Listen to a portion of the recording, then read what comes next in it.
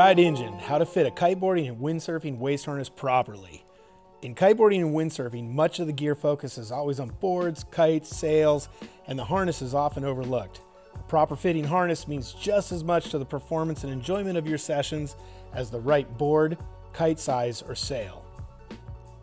The right fit of a harness should provide a shadow-like fit where you can almost forget that you even have it on, allowing for unrestricted movement and confidence-building support.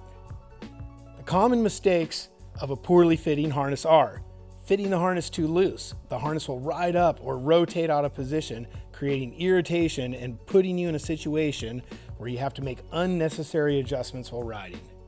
Too tight. The harness will restrict movement, create pressure points, and limit your ability to breathe, which will impact your progress, lead to faster fatigue, and shorten your sessions. Today's modern harness design has incorporated forward-thinking technology, allowing us as kiteboarders and windsurfers to achieve the perfect fitting harness with a shadow-like fit. So how do you know if your harness is fitting correctly?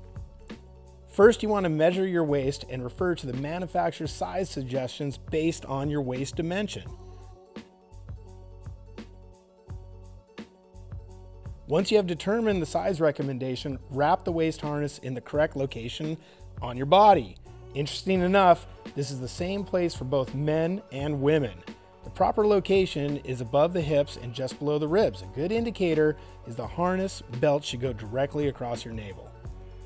This is important as, especially with hardshell harnesses, all the support contour in the back side of the dimensions and the side belt have been designed to function in this location. A common mistake is that people tend to try to fit the harness too low, thinking that this will compensate for the harness rising. Fitting this way will only amplify the situation. Now that you have zeroed in on your size, it's time to check the fit. Most kiteboarding and windsurfing harnesses use an internal elastic belt to hold and stabilize the harness in place when the spreader bar is not connected. It is important to note that this belt is not completely there to hold the harness in place while in use. It works in tandem with the correct size spreader bar.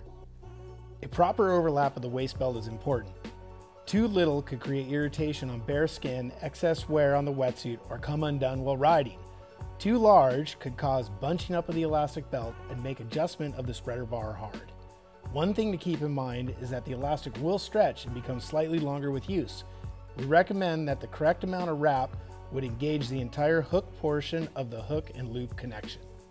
Spreader bars are just as critical to the fit as much as the wrap of the shell. Most performance brands offer at least a minimum of 3 spreader bar sizes. The size refers to the width or span of the spreader bar. You want to use the largest spreader bar that you can with your harness size. This is critical as it will help in dispersing the load across a wider area. This also helps to limiting the twist in the spreader bar while kiteboarding. Another critical factor to achieve proper fit is that you have the right amount of excess webbing. This will allow you to have good grip to adjust the harness to the desired tightness with or without a wetsuit. There you go. That's your perfect fitting harness. For more information about harness fit and function, visit rideengine.com.